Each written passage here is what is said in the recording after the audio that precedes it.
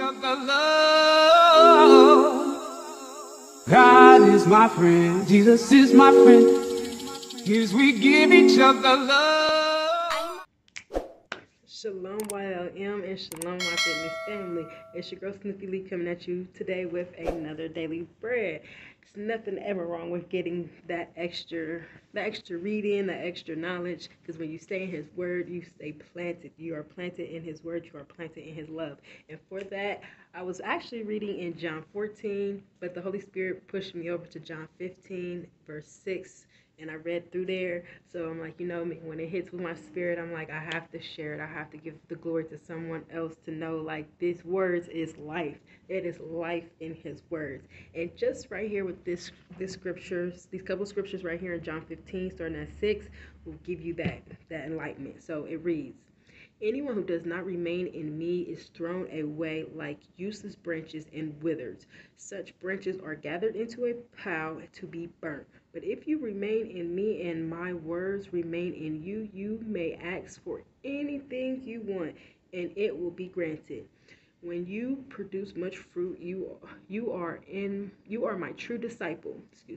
This brings great glory to my Father. I have loved you even as the Father has loved me. Remain in my love. When you obey my commandments, you remain in my love, just as I obeyed my Father's commandments and remain in His love. I have told you these things so that you will be filled with my joy. Yes, your joy will overflow.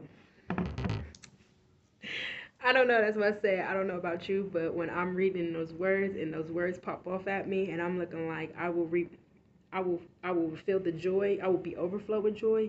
Yes, it's just telling you, remain in His word, remain in Him. When you think that you should go seeking or the flesh is leading you somewhere else, that is the best time to go into this word even harder. He just tells you, remain in Him. Your fruits show when you remain in Him. When you obey His commandments, He will grant you everything you need. So when you're struggling with an addiction, when you're struggling with depression, when we're struggling with things that just don't seem to come right out how it should be, He's just telling you, remain in me, abide.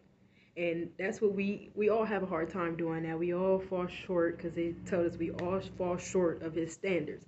But remain in Him. That's picking up your cross. I got to go back to you if it is picking up your cross daily, repenting from that sin and turning. So when you can pick up your cross daily, repent and ask God, and not just ask Him, you really go to Him and let it all out and get it on the table and just be like, Lord, I can't do this without you. I need your help. I need you here with me. And when Yeshua left, Yeshua even told you in the scriptures, it's in John 14.